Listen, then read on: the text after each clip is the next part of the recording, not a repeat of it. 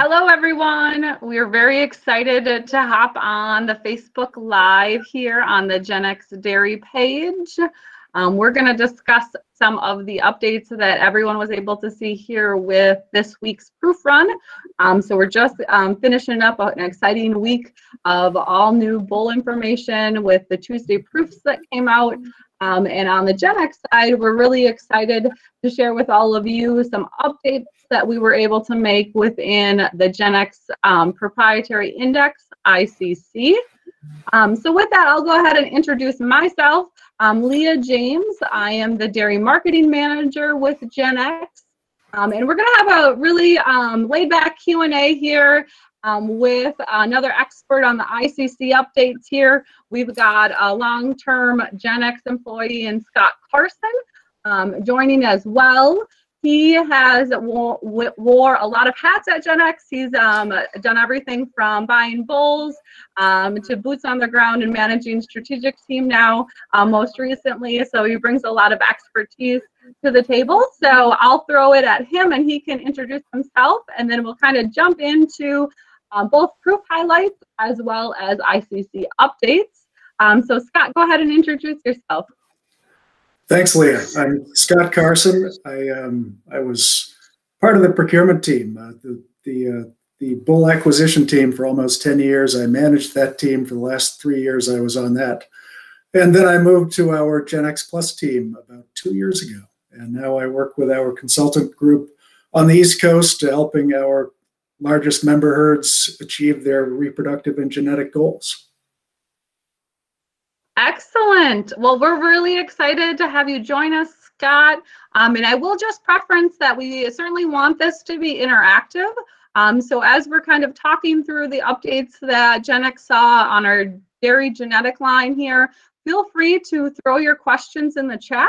We'll answer those questions live as we get them and as they filter through. We certainly will have a lot of time at the end that we can also ask questions or answer questions on ICC updates, but also proof related. If there's any questions that you have that you want to throw at us related to the proofs that happened on Tuesday, feel free to drop those in the chat as well. So with that, we are going to jump into the ICC updates. So just a little bit of history. If you're not familiar, GENEX is home to the ICC index, and that is a proprietary index that we publish for all of our Holstein and Jersey sires. And it really came to tuition a few years back. I think 2014 was when ICC went live for us. And it was really driven by a grassroots effort on behalf of our members and customers. They really wanted a better way to sort their genetics.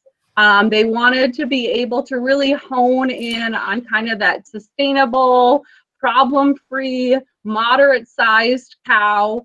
And they really wanted a better sort tool in the form of an index to do that. So with that request, GENEX was kind of a leader in the industry in kind of our answer and said, let's put together a formula that really does just that and really focuses on that sustainability, that efficiency aspect. And so that's how ICC came to tuition. And we've been excited on the GENEX side that we've been able to be really nimble and adjust ICC as our members and customers have needed it to be changed from their vantage points. And with that, we saw some updates here on Tuesday with the ICC index that we're really going to jump into and dig into. And with that, I'm going to throw it over to Scott, and we'll have a little discussion on Holstein ICC first. So we'll talk about what has changed within Holstein ICC, and we'll give you a graphic that can really decipher the sub-indexes that make up ICC. So Scott, why don't you take it away and just talk a little bit about how it came to tuition, the changes that we're seeing here now with the updates made on ICC on the Holstein side. Sure. Well, the real key aspect of and the trigger point that inspired us to update ICC was that the new feed save trait became available. That was first introduced in December, and we wanted to immediately incorporate that into ICC. That's the beauty of ICC. We have control of it, and we can make updates to reflect what our members need. And what our members want is the most economically efficient and sustainable cow that they can have. Feed saved is a unique trait, and we really wanted to incorporate it immediately because it doesn't have a direct correlation to any of the other economic traits that we select for. So we've got milk yield, productive life, livability, DPR. None of those traits have any direct correlation to feed saved. So we wanted to incorporate that immediately into ICC so that we could begin selecting for productive cows who are also feed efficient. The feed saved trait itself has two different traits that make it up. There's a body weight composite, which is pretty reliable, and it utilizes our knowledge of frame traits. And what we've learned through research is that we were underestimating the impact of those body weight composite on feed efficiency. And the second component is residual feed intake, which is the actual measurement of everything the cow is consuming, all of the product that she's making, milk, fat, and protein, and the changes in her body size and weight. So that's the real hard science, the really impactful part of feed saved, but it's less reliable because the research is so difficult to come up with. In ICC, we didn't use the same ratio of body weight composite and residual feed intake that's in the actual feed saved trait. We put a little more pressure on body weight composite because it's more reliable. And that's the major change that we made. So by doing all of that, we adjusted the index a little bit. 54% goes into production efficiency, and that's almost equally weighted between fat, protein, and our two feed saved traits. And there's also a fraction of milk included in that. Sustainability has been simplified a little bit. It's still primarily productive life. It utilizes all of the new CDCB traits, metritis, displaced abomasum, retained placenta. There are a couple others, and fertility has been simplified. It's only DPR and HCR. The correlation between DPR and CCR is so high that we didn't really need to have an individual weighting for CCR. The other changes that we made, and because of the huge re-ranking that's been created by the introduction of feed saved into the index, we took advantage of this point in time to simplify it. You'll notice that we don't have a calving ability trait any longer, or a calving ability sub-index any longer. We felt that it was reasonable to remove that. Most of our members already use an independent culling threshold for sire calving ease, so we removed sire calving ease from the index. We used to have a number of small traits from Canada included in the index. It was great data, but it made it impossible for us to get ICCs for our members' female population. So by removing those Canadian traits, we're now going to be able to calculate ICCs for the females in our member herds. So that's a really big bonus to the changes that we made to ICC this time around. How am I doing, Leah? I think you're nailing it. I think that really simplifies and kind of gives a really 360 view of the updates that we've been making here for Holstein ICC. And now a question a lot of our members and customers have is, what kind of validation happened through the process of these iterations and these updates? Maybe you can kind of speak a little bit to that, Scott, being part of the formulation committee that really honed in and made these updates. I know that they're supported by the Peak Research and Development team. So just speak a little bit to, some of the validation that we went through to make these updates within the index. Yeah, so we take the same economic approach to building ICC that CDCB uses in the construction of net merit. So everything is validated in exactly the same way. We just tweak the traits a little bit to better reflect the priorities of our members. Even net merit has some type components to it that we just don't feel are impactful for our members. So this graph shows the selection response. We wanted to continue to drive reproductive traits. So you'll see that ICC beats both net merit and TPI significantly on reproductive traits. We also wanted to really hammer our emphasis on feed save because that's such a huge, a trait of such huge economic impact. So you can see our update to ICC really pushes feed saved and will allow our members to maximize feed efficiency of their cows. And at the same time, we're really not compromising on yield traits. We're not compromising on productive life. We're not compromising on anything. We're just pushing efficiency of the cows that are selected through the use of the ICC index. A key thing that we removed, and this was intentional, we removed udder composite from the index. And that's there are two things happening here. One is that the Holstein population is already very uniform. We don't see bad uddered young cows in herds except for extreme situations. So we don't feel there's a need to continue to push udder composite aggressively just because the population is already very uniform. If we've got linear bar graphs on our bulls that are near zero or slightly positive, we're maintaining the herd and maintaining conformation in the herd. And the second aspect is that peak product development just simply isn't going to give us bulls that are going to transmit poor udder traits. They're not going to make bulls that are like that. And even if they do during the draft process, we're not going to select them. So udder composite is taken care of all by itself. We wanted to take some of that, some of the weighting from that and really emphasize other traits that are of primary economic importance. The two unique things that we added in and put extra emphasis on because of what our members and customers are telling us are rear teat placement and teat length. Those are the real pain points for anybody who's milking cows for a living right now. Rear teat placement has gotten too close. We see too many cows with crossed rear teats, and teat length is getting too short. There are too many cows that are hard to milk just because their teats are too short. So rather than selecting for a median optimum, we're selecting for, we're maximizing the advantage of bulls that transmit wider teats, maximizing the advantage of bulls that transmit longer teats. So we're taking the most aggressive step of any index in the industry to try to reverse that trend toward closer teats and shorter teats. What else should I touch on here, Leah?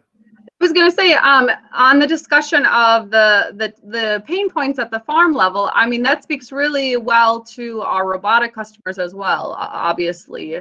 You know, in those setups, we really need to focus on the ideal teat size and placement so that those robots can pick up, you know, the attachments. So I think that is another key point too, is that, you know, the updates made within ICC are ultra robot friendly in that regards as well. Based upon what we're seeing at the farm or field level, absolutely. So sure. I think you summed it up extremely well, Scott. I know that was a lot of information in a short period of time. So I would go ahead and encourage people, if they've got some questions, please do drop them in the chat. We'd be happy to address those questions related to the ICC updates. But once again, here, we're going to jump into some changes on the Jersey side as well. So give some thought to what we kind of just covered on the Holstein side. We'll preference a few changes to the Jersey side. They've been pretty minor in comparison. So Jersey really, while we were at it updating Holstein ICC, it provided us a really neat opportunity to go in and make some iterations to Jersey ICC as well. And so here's kind of the really quick breakdown for Jersey ICC. You'll see that cheese maximizer is that production efficiency subindex there. That carries the highest or most weight within the index. That comes in at 44%. And that would be equal weightings of both fat and protein that feed into that subindexes. Sustainability is where we made a few tweaks on the Jersey side. We went ahead and modeled what we did on the Holstein ICC on the Jersey side, and we were able to put in some of those transition metabolic traits into sustainability. So that would be an update within that sustainability subindex at that 36% weight. And then finally, fertility makes up the rest of the Jersey ICC. And a change this time around is really within fertility to hone in on heifer fertility. You talked about, Scott, pain points at the farm level. From a Jersey vantage point, heifer fertility is a pain point. So you'll see within the fertility side on the Jersey inclusion of that heifer conception rate as well. As well as age at first calving. Those would be two traits that feed into that fertility that really address that, once again, that pain point at the farm level in that heifer fertility as well. So that would be the updates on the Jersey side. Once again, if you have some questions, feel free to throw them our way. And I think we can get them up on the screen for people to see as well. Anything to add on the Jersey side as far as updates, Scott? Oh, a couple of things. We don't have feed efficiency for Jerseys yet. There just hasn't been any research, or not enough research to have a valid trait available. So that's why feed efficiency isn't part of Jersey ICC.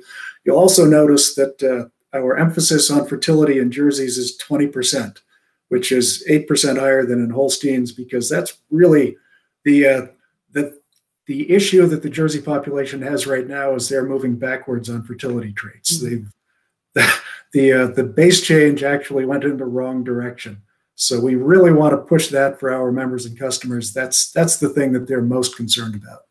Sure, absolutely, yes. And fertility is something that the Jersey breed doesn't want to lose in that regards, because it's a stronghold for them and pushes their efficiency. So yes, we wanted to be ultra conscious of that to try to progress the genetic selection as well. I do see a couple questions that did feed in, and I think we'll get these up on the screen for you as well. Anne is asking, Scott, did I hear correctly that ICC values will be available on females?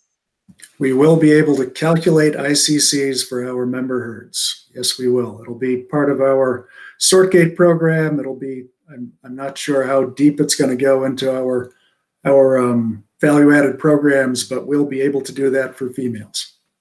Yeah, and I think that's a really great point to point out for our members and customers. I think that, you know, our members and customers are sorting on ICC, and so having the option to use ICC on females really completes kind of that ICC story. You really can hone in on that genetic selection when you're doing it both on the sire as well as the maternal side. So we're pretty excited to fold that within the value-added programs.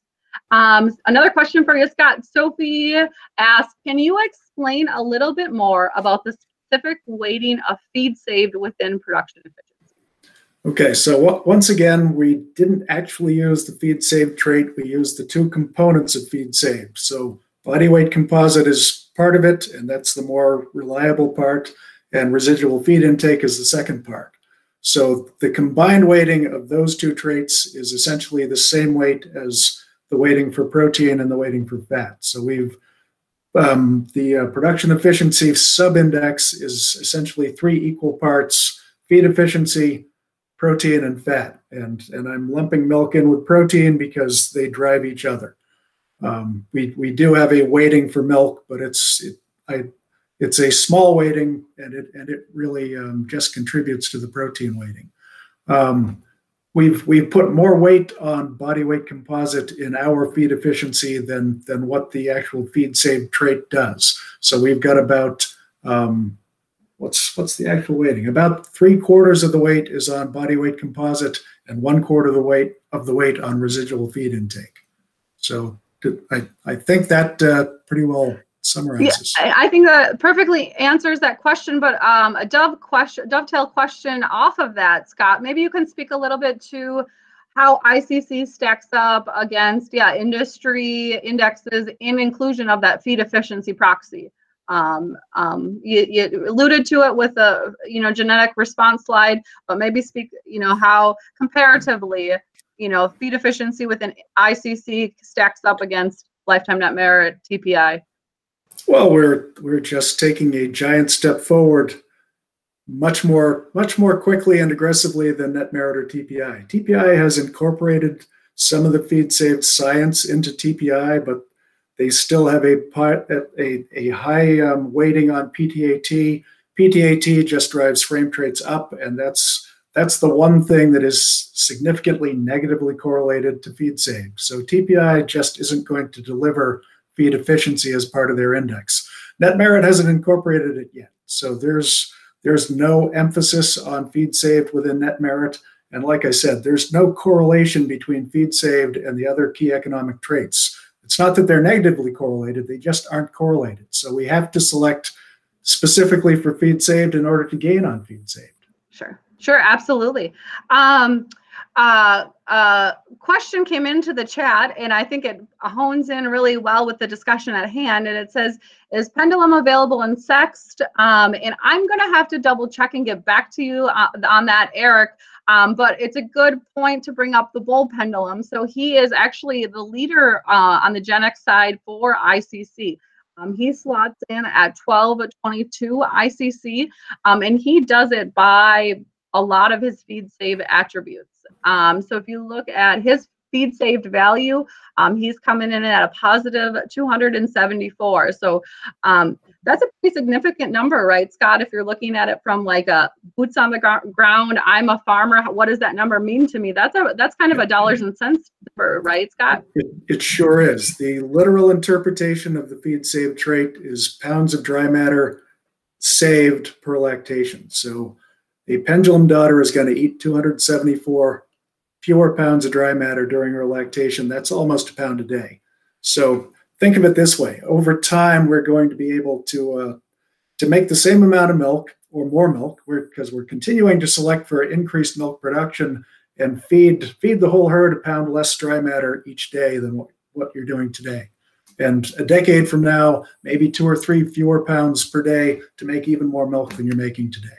Sure, absolutely. And that brings up a good point. If anyone has proof-related questions, specific bull questions, feel free to drop them in the chat. I will get back to you, Eric, if he is available. Some of them will vary on product availability, obviously, but we'll make a point to get back to you as well. And if you are watching, please drop a comment on the chat as well. We'll find some prizes and some GENEX swag for those that took a chance to watch here this morning as well. So just say hi too if you don't have a question, and then we'll get everybody in a drawing to do some giveaways as well. Is there anything bull related or proof related that excited you this week, Scott, kind of on the proof highlight side of things? Oh, I'm just really thrilled with the added depth to our lineup. We added a ton of bulls that sire exactly what our members and customers are looking for, and they went to the top of our lineup. So the average genetic ability of the GENEX portfolio of bulls is as strong now as it's been in years, and I'm really excited to work with my members and build new gene pools and really show improvements across the board in all of the traits that we're selecting for. We've got the opportunity to really make giant strides forward by using teams of bulls that are superior to anything we've had available in a long time. Sure, absolutely. And I know if you go back a few years, you're kind of a Jersey guy by trade, Scott, right? You used to milk. I used to be. I milked jerseys for a long time. Yes, I don't know how much you get in the East for Jersey pockets or populations. Where we were chatting a little earlier, there's not as heavy of Jersey presence out there. But is there any Jersey highlights that excite you at all in regards to things? Boy, I think you had looked at them more closely than I had. I know Razor Sharp and Enlight are industry leaders. We took a hit in April of 2019 when the Jersey industry was kind of flipped on its head, and the Peak Product Development Group have done a spectacular job of pivoting and rebuilding the power in our Jersey lineup. So I think to me, that's the key takeaway. We've got a broad group of really impressive young Jersey bulls and plenty of semen, generally speaking. I was just going to say, I think the great point on the Jersey side is that we've got great availability, particularly on the Gen Choice side of things. So I would actually use this opportunity to make sure that people are aware that we've got the GENEX Bull Search app available, and you can sort by product line availability within that as well. So if there is specific questions on Gen Choice, that would be a start point. We'll certainly follow up as well if we get inquiries. But that Bull Search app also provides fertility on our bulls as well. So make sure you're paying attention to that. We have Preg Check and Preg Check Plus values for both our conventional and our sex product line. So that's a great sort tool as well. And you will see an update on our website with all of the proof changes as well. So as you're kind of deciphering and sorting through everything, on the proof highlight side, make sure you're using both our website as well as the Bull Search app to kind of start those sorts. Let's see, I think a few more questions in the chat. Abby did clarify the pendulum is not yet available in the US and Canada, but he is available in other countries. Is soon to be available domestically as well. Tyrone asked, do you have a bull making exciting high outlying calves? Do you know off the top of your head, Scott, what's hitting? Well, I was just going to check Pendulum's birth date because I bet he's probably got sons and daughters hitting the ground really soon. So all of these really high bulls that we've just activated were probably making semen when they were about 8 months old. And they'll be the sires of the next generation. Some people are familiar with the bull Altazazel. We're adding Altazazel sons to our lineup right now, and he's they're 16, 18 months old. They're making semen, and their dad is only 24 months old. That's how fast things are moving. Yeah, but the genetic progression of things in 2021 is just flabbergasting compared to even 5 years ago, I think, on that front. It's pretty amazing how you can make the progress that we're able to make as well. So with that, I think we answered the questions that came through. If we didn't, we certainly will make a point to in the chat as well. Like I mentioned, if you're watching, please just drop a comment, say hi. We'll find some prizes for those that took the time to do that. Like I mentioned earlier, all the proof-related information as well as the ICC updates can be found on the GENEX website. So take a peek there. And if you have additional questions, please feel free to reach out to any of us. We're happy to answer those. Scott, I want to take the time to thank you for hopping on here this morning, and thank you for your involvement in all of the ICC changes. If we get some more specific questions, I'll throw them your way, certainly, as they kind of feed in here. So with that, I will thank everyone for taking the time once again. We certainly appreciate it. We're very excited with the depth of our lineup, as Scott said earlier, on both the Holstein and the Jersey side. So please take a minute and check out all of the new things that GENEX has to offer, both within ICC as well as all the new bulls that are hitting here after proof this week. So thanks so much, everyone. With that, stay well and enjoy the weekend. Thanks, Scott.